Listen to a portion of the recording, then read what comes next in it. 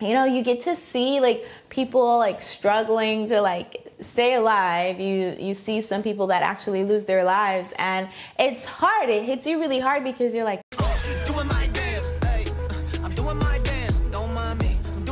what's up, you guys? It's Adanna. Welcome back to my channel. Thank you guys so much for joining me today. I wanted to do kind of like this check-in with you all, talk to you guys about how things have been going on my job, and just kind of give you a little bit of insight onto how I've been doing in coronavirus times and in the world, I guess you could say. So that's what this video is going to be about. I am officially out of my 3 months. I've been on my job for 90 days now, and obviously, like after 90 days, that's when you get like your 90-day review, and they talk about like how you're doing and things that you may need to improve on and things that you're doing really good on. And they also just kind of give you like peer reviews and give you an update on like what the things are going to be happening in the future. So it was actually like pretty interesting these past 90 days. I have been like scared some days, like walking in, understanding that yes, I am going to be seeing people whose lives are essentially in my hands. Obviously, I have help. My surgeons are there, the other physicians and PAs and stuff are there to help out, but you're the decision maker. So that is always like scary, honestly. And I feel like if you are not a little bit nervous or a little bit scared of the situation that you're in, I think that, something's not right, because I think that you should have like a little bit of healthy fear, I guess you can say, because that keeps you on your toes, that keeps you wanting to learn more and wanting to garner more information. So with me, I have been like a little scared here and there at times, but you get into it and you do it. So that's been pretty cool and pretty interesting. This week specifically, but just in the months / weeks, / weeks coming up, leading up to the end of this 90 days, has been pretty trying at times and interesting, because you're dealing with trauma situations. Yes, I was doing a lot of general surgery, and towards the end we've started to do a little bit more trauma shifts. The new PAs that was hired on with me.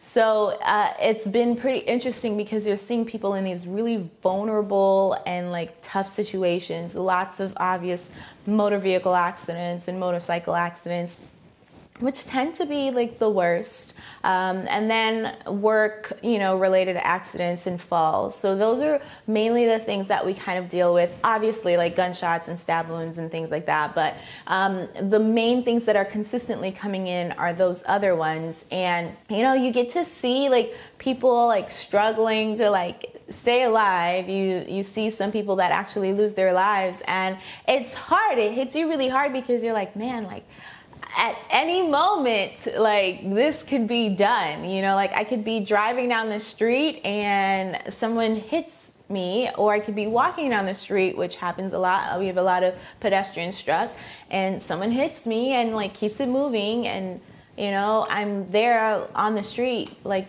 waiting for someone to come help me. And so I have been just so much more like happy to have my family, like hug them and see them, on the days that I'm not at work, because honestly, you guys, like it is tough seeing those situations happen. But on a happier note, like I am getting the hang of things. I am learning what it means to actually write, like a trauma note versus a gen surge note, or vascular note, because we do cover vascular surgery as well, and thoracic. So doing those various different notes, kind of getting my bearings with that, learning the different procedures, the skilled procedures like chest tubes and pigtails and quittins and all of those different lines that you have to put in, those various different central lines.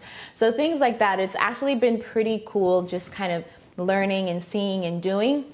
Obviously, I want to be able to do more, but then that means that there are more people in very traumatic, bad situations that need these things. So it's kind of like a give and take with respect to the learning situation and what you want to do. But ultimately, I am like enjoying the time that I'm having here learning, because I'm seeing and I'm learning a lot. And that is one thing that I can absolutely appreciate.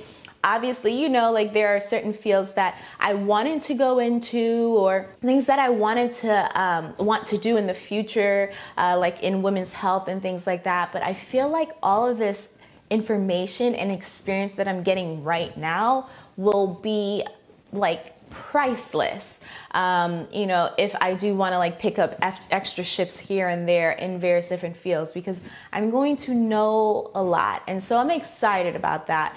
Obviously, there's still a lot that I still need to learn. A lot of the various different procedures that they do, you know, when someone comes in, and, you know, the different like types of suturing that they're doing,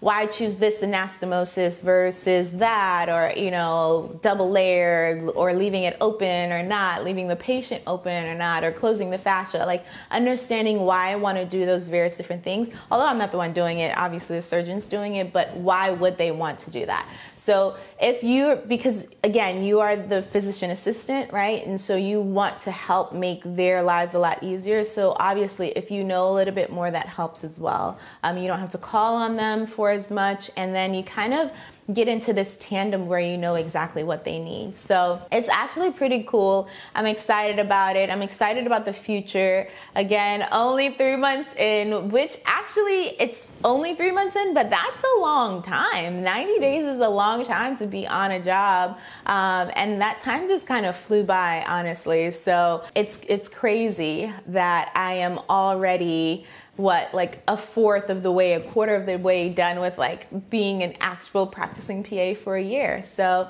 I'm gonna slow down. Let me slow down, because I want to take my time and enjoy this. But it's been quite a process. I hope you guys have been staying safe and doing well. Obviously, coronavirus has been interesting, working with patients and things like that in the hospital.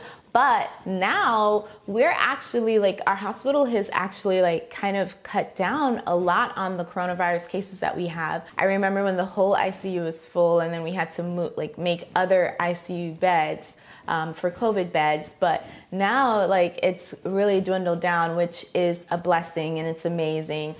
So even though, you know, we're seeing all of these cases spiking and things like that, in the hospital system itself where we're at, like it's gotten a little bit better.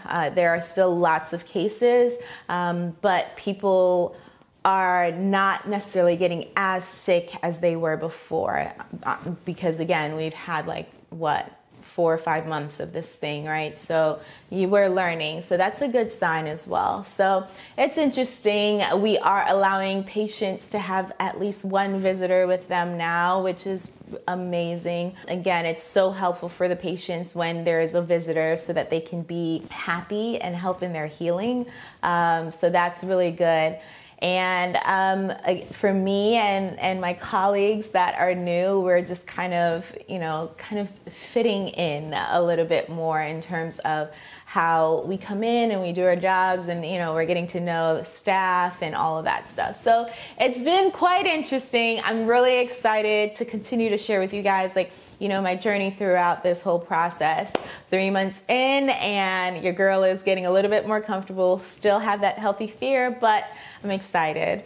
If you guys have any questions for me specifically regarding my job or anything like that, please leave it in the comment section below. I tell you guys this all the time. I get a lot of inspiration for the videos that are related to PA school and the PA life in general from your comments. So please comment. That really helps my algorithm out, and it helps the channel out because it gives you guys more content. And also follow me on Instagram at AdannaThePA. I really want to thank you guys so much for watching. I will talk to you guys next time.